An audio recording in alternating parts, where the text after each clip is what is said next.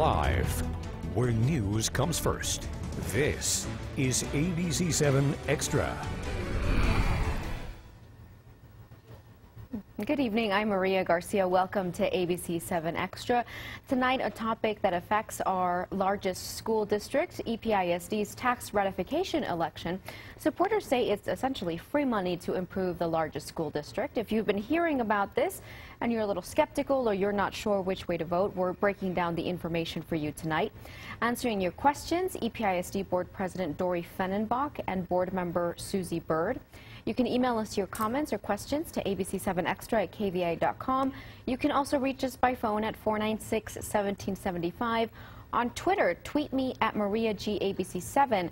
Now, for your tweets to appear on the bottom of our screen, make sure you use the hashtag ABC7Extra.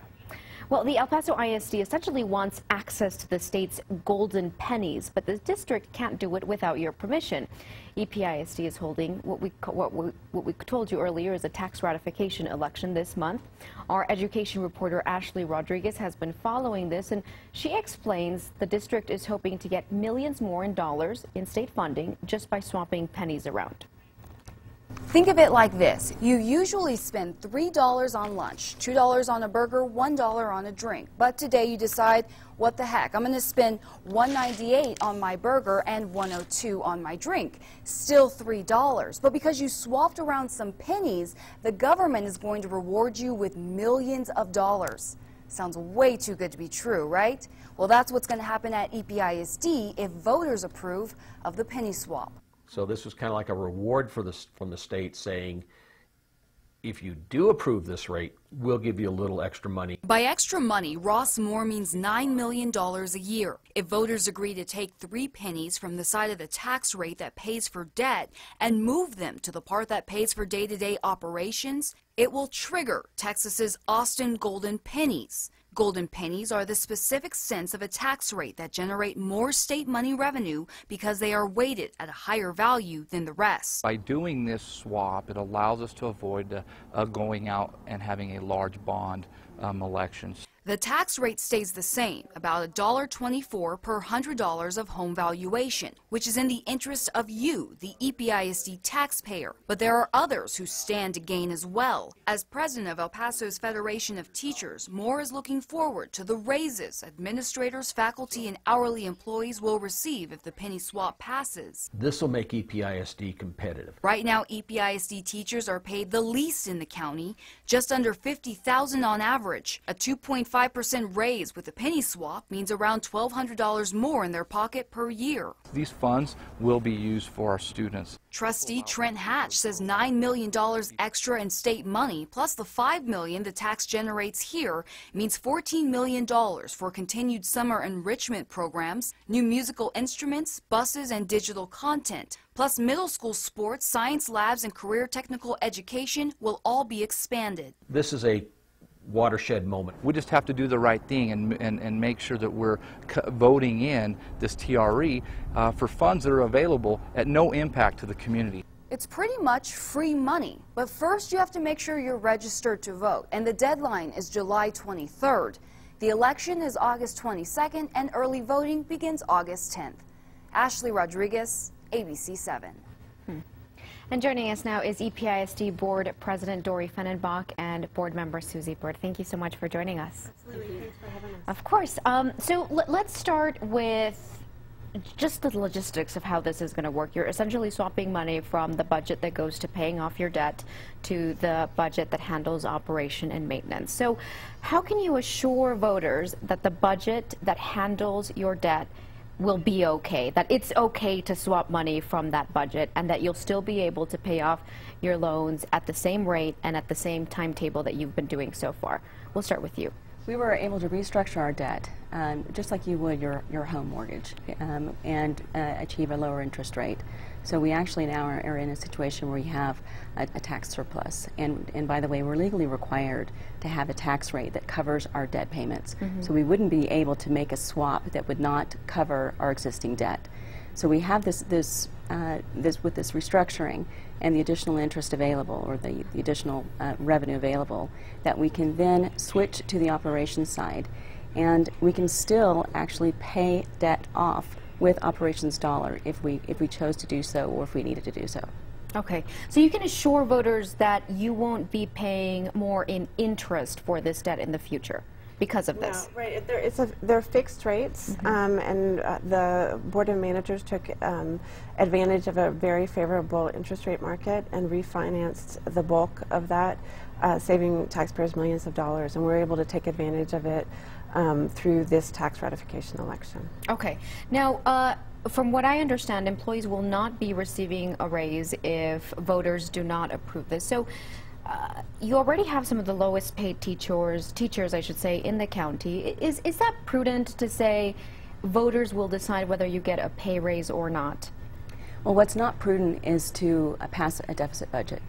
And that was a situation that we were faced with. We have declining enrollment, which means declining revenue, and growing needs in the district, deferred maintenance and facilities needs. And we recognize that we need to right our position with teacher salaries, and it's a priority. But it's going to take us some time. You know, we've only been in office now two months, and so it's going to take us some time to work through that so that we are shifting those funds and making those priorities. This is the first step in that direction, and it's just a first step. Okay. Now, if the district, though, has been dealing with declining enrollment for some time now, it didn't just happen overnight, we know that the way to lure students and to lure families into EPISD is with excellent educational programs and excellent teachers. So shouldn't EPISD have been investing in its teachers long before this? I mean, I know they've been getting pay raises, but they're not as significant as other school districts. Right. No, absolutely. I mean, I think if you look at sort of the magic of education, it's all in the classroom with the teacher. And so you need to have the most talented, the most qualified, the most educated teachers that you can in the classroom, and teachers that are engaging the kids. And so it absolutely has to be a priority. We can't speak to what happened in the past, but we certainly, I think as a board, have decided that it's an absolute priority that we make teacher salaries competitive. Because the other sort of downside of it too is that they also have some of the highest insurance costs in the county. And so we need to make some very significant progress on that. This is one step, and we'll continue to look budget after budget about how we can do that. You know, the starting salary for a first-year EPISD teacher with a bachelor's degree for the last school year, the beginning was $44,147. If the TRE measure passes, if voters approve that, that'll only go up about $800. It'll stay at about $44,940. So a 2.5% pay increase just doesn't sound like it will improve recruiting that much for EPISD when other districts are paying educators up to $48,000 for a starting teacher. Well, you also have to look at our tax rate, which is one of the lowest in the region, and that's a choice that we want to continue to support. So one option that we had was not just to ask for a penny swap, but to ask for a tax increase. And we made a decision that we did not want to do that we wanted to look within our own operating budget to find the money to shift and prioritize towards teacher salaries. That's going to take us time to get there. But we're doing this without a tax increase, and so, as I said before, it's just one step for now in the right direction. Okay. Joe tweeting at us, how many top administrators could be eliminated to save money? So the question always comes up, are you stretching the dollar that you have now as much as you can? Sure. You know, I think through the last two budget cycles that the Board of Managers had when they were looking at, I think, about a $20 million deficit, they made very significant cuts in central office, eliminated positions. And certainly that's something that we will look at going forward. But right now, if you look at the ratio of administrative pay to the sort of district operations, we're not paying too much for central office. That's always sort of the big question if you look at our peer districts. So I think there's always more that we can do, but it's a small part of the budget, and so really we have to look at everything. This next coming budget cycle, we've made a commitment to really start early you know, to learn, you know, every aspect of the department and really start asking questions like, is that function something that we really need to do anymore? Where are our priorities, and are we spending on our priorities, or are there things that are diverting from that? Okay, let's take a phone call from a viewer. Carlos on the west side has a comment. Hi, Carlos. What's your question or your comment? The reason I'm considering not voting for this is I think you're trying to spread it too thin. If you'd have just taken some issues like pay raises and moved us up the list so we could compete, I think it would have been money wisely spent. You're trying to do too much, and I'm not sure you're going to accomplish what you should with the kind of money that you're getting. Thank you. Thank you so much. So the total will be about $13.8 million, counting the state matching funds. And you're talking about pay raises for hourly staff, about more than 3%, 2.5% for teachers, expanding science labs, continuing the summer enrichment program, new buses. Can about $14 million a year really pay for all of that realistically? No, it can't. And you make a good point that actually what this is just an example of the needs that we have in the district. We have aging buses, we have equipment, including musical instruments and other equipment and athletic equipment, for example, that needs to be replaced, and we don't have the capital to do that. So it's not going to begin to cover it, and we don't necessarily have to spend it all that way anyway. We, as I said, we could continue to pay off debt, accelerate our debt payments. We could put it into our reserve fund, which is low. That we have not made those decisions, and so what we put out there was some ways that we could spend the money, and there's two parts of the money. There's the $9 million that comes from the state that would be lost if the voters did not approve that. And that's $9 million that the state approves that will go to another school district and will be lost to us. That would be really unfortunate for our community because it's designed for property poor districts like El Paso. And in fact, 4 school districts in our area have already taken advantage of it. So that would be money lost. Then the other $5 million is money that would be moved from debt service to operations. In my mind, that's the $5 million that we need to decide how and where that would be spent. Okay, Eduardo tweeting something similar than Carlos's question. It seems EPISD is overpromising on $9 million a year, pay raises, buses, summer programming, technology, etc. And when voters see things like this, I mean, it sounds like promises. It sounds like this is what we're going to use the money for pay raises, for buses, for technology. It doesn't sound like these are things we could use the money for, but we're still deciding. So right. you see how it can sound a little disingenuous Absolutely. to voters. We're absolutely committed to the salaries if the TRE passes. We've identified those areas of priorities, and I think that we will be able to make investments in all of those areas. However, we probably, you know, for example, buses is a great example. One of the things you find when you have aging buses, at a certain point, if you're not replacing them on a regular, you're spending more money just keeping those old buses. So we need to start making investments, for example, in that area. Can we do everything that we need to do with this current budget if the TRE passes? Probably not, but we're going to make some continued investment in those areas, in areas that really have been lacking for a while. Okay, and Eduardo tweeting, won't diverting funds from buildings and repairing schools allow for further disrepair?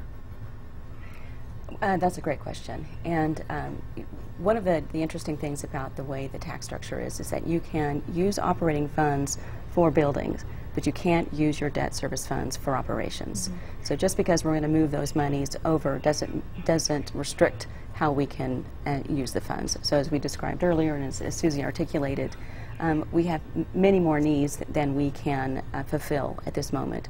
So one of our big challenges is prioritizing that and creating a strategy of how we can address them. This is just one small step toward that. Okay, all right, we have to take a commercial break. When we come back, we're going to take more phone calls and tweets from viewers. You're watching ABC-7 Extra. We're talking about EPISD's TRE, tax ratification election. You can call us at 496-1775. Email us at ABC7Extra@KVIA.com. Tweet me at MariaGABC7 or use the hashtag ABC7Extra. We'll be right back. It's the Model Year End Sales event at Rudolph VW.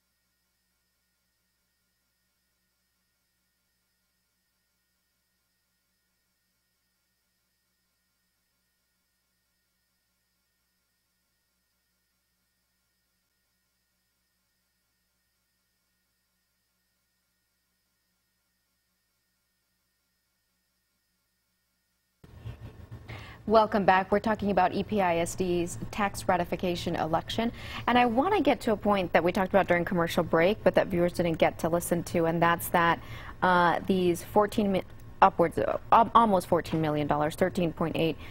Essentially, you'd be getting them an allocation every year. So whatever you don't get to the first year, you say you could get to the second and third. Right. That's right. Yeah. So we'll get the $9 million from the state year after year, and it's not tied to enrollment. So as enrollment continues to decline, we can still count on that additional revenue to help offset that loss in revenue. And then, as Susie mentioned, you know, having a longer-term vision and plan of how we can address these needs. So, you know, we cannot do this in the next few months or even few years. We're going to have to look further out and find other ways to build on the $9 million from now, which we hopefully will get to address that. But the raises would go into effect the first year that you get that money? Absolutely. Yes. Okay. So the only thing that we've actually decided as a board is on the raises. Okay. And everything else are just priorities, things that we've identified that are immediate needs that we want to prioritize. But how much and when we would spend that has not been decided. Okay. We have a tweet from Eduardo. What assurance will taxpayers receive that EPISD won't raise taxes for the loss of the INDES budget? So the current rate that we have, that we lowered in order to go to the voters for the tax ratification election, covers all of our debt payments. What could happen in the future is if we were to go out to the voters and say we would like to pass a bond, and the voters say yes, we agree with you, we think these are priorities, then that would impact that part of the tax rate. But currently the rate that we have is sufficient to cover our debt. Okay, all right, let's go to our phone lines. We have Barbara from the Northeast on the phone. Hi, Barbara, what's your comment or your question?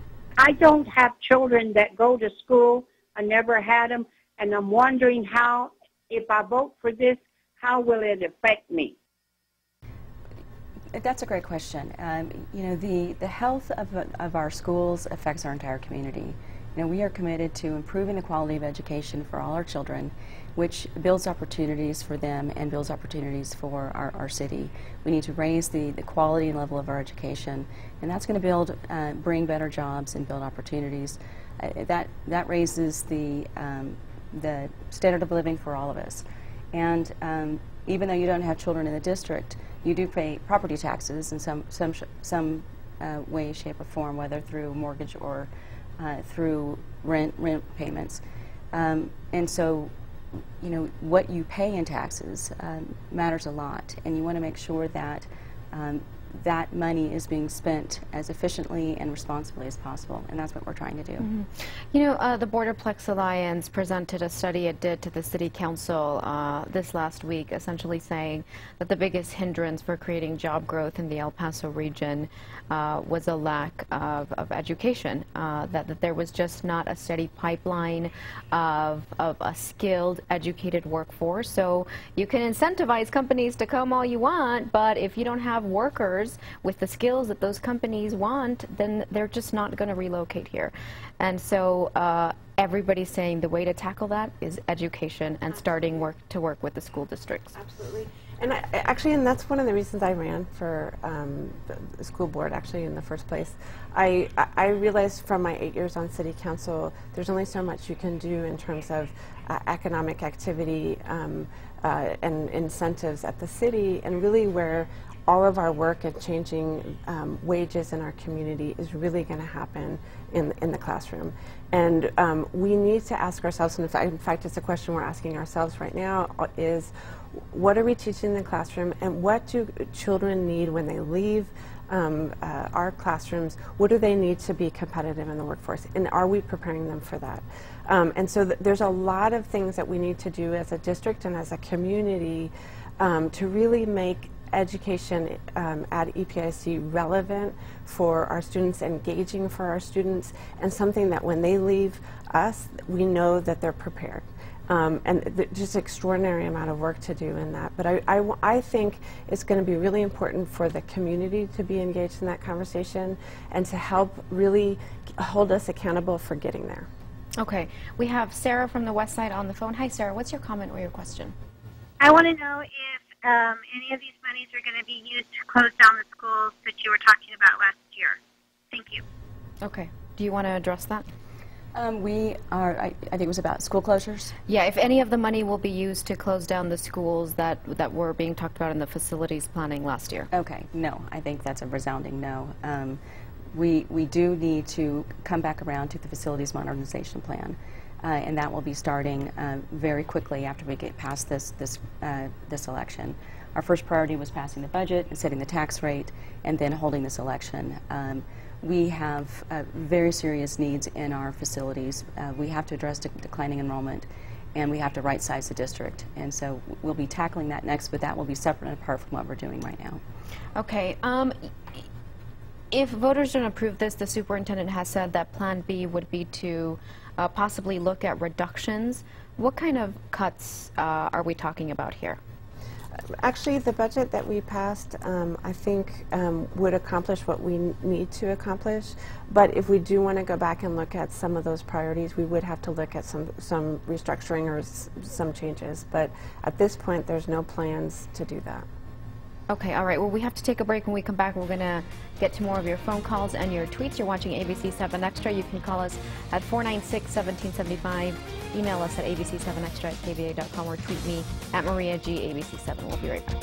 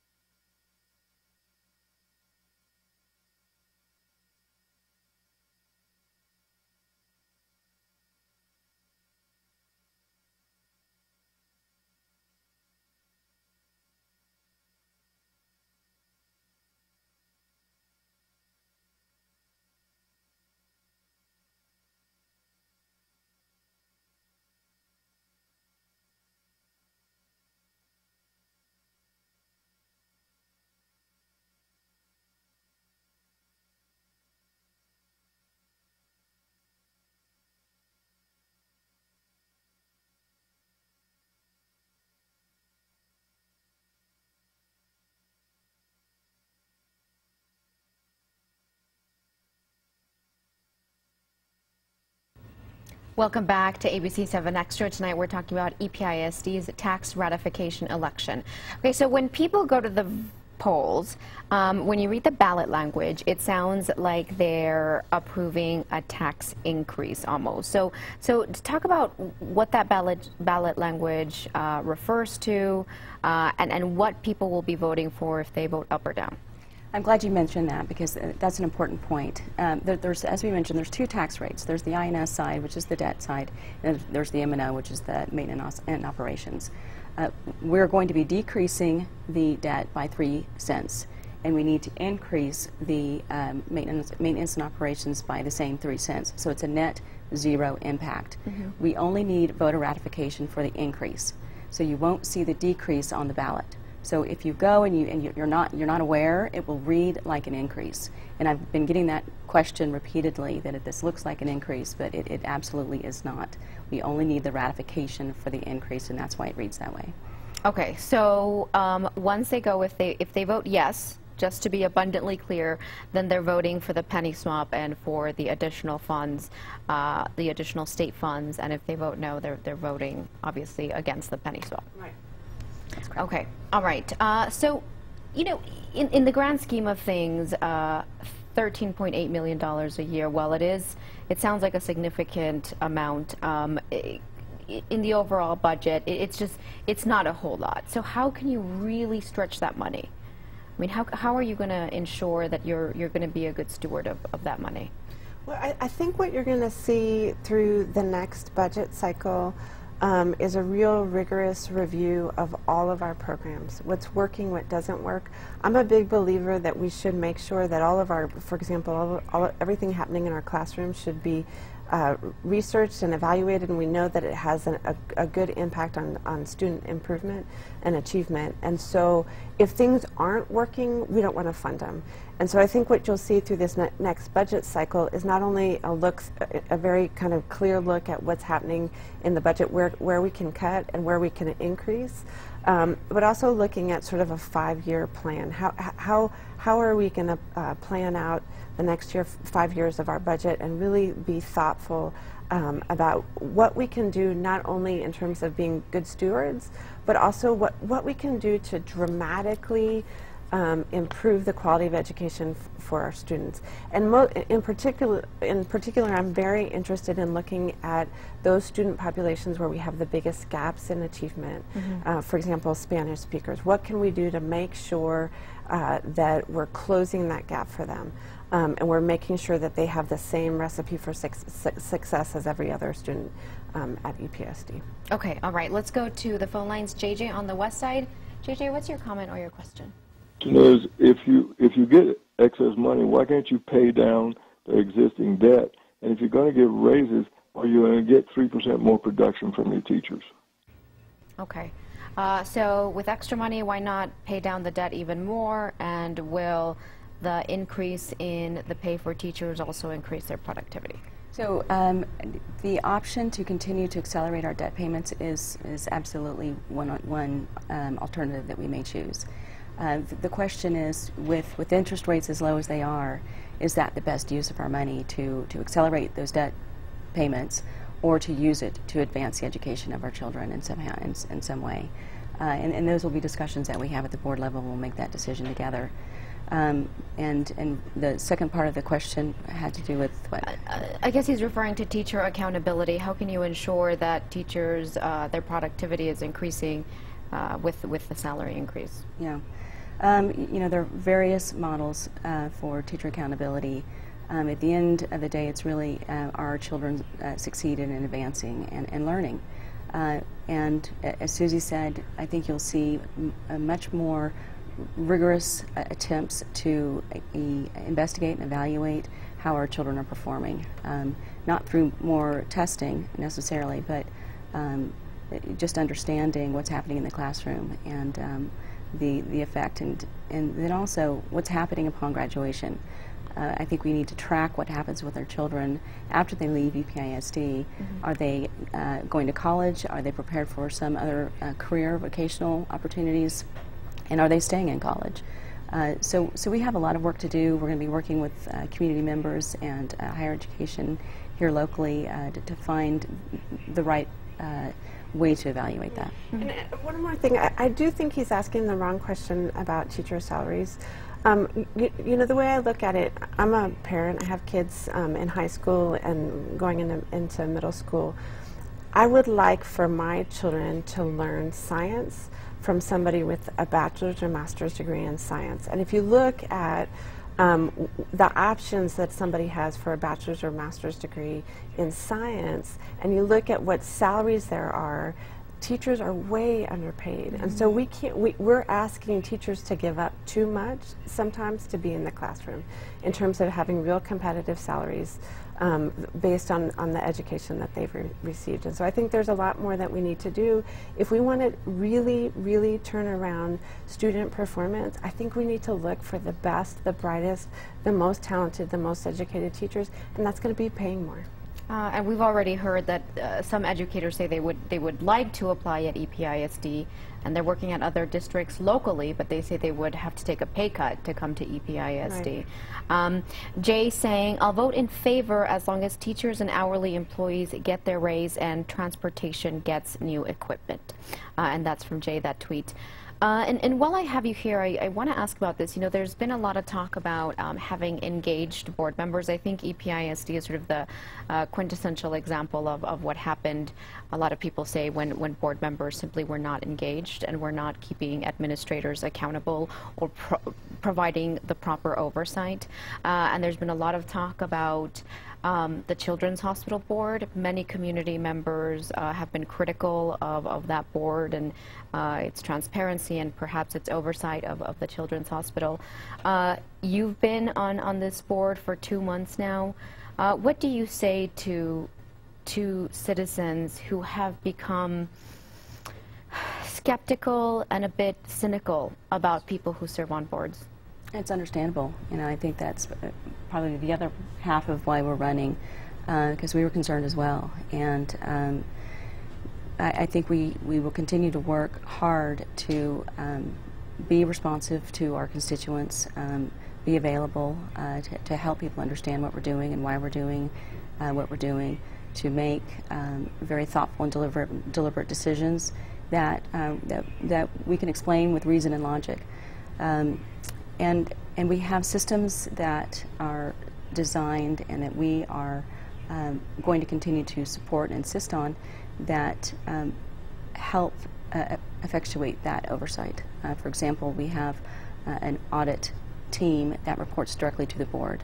That it used to report through the superintendent, right. And we're seeing very clearly that needs to report directly to the board. Right. Susan? And you know, I think the other part of it too is if you look at kind of what was happening at the school district and what happened at some of the other school districts, people weren't paying attention. The media wasn't paying attention until it became very clear that things were falling apart.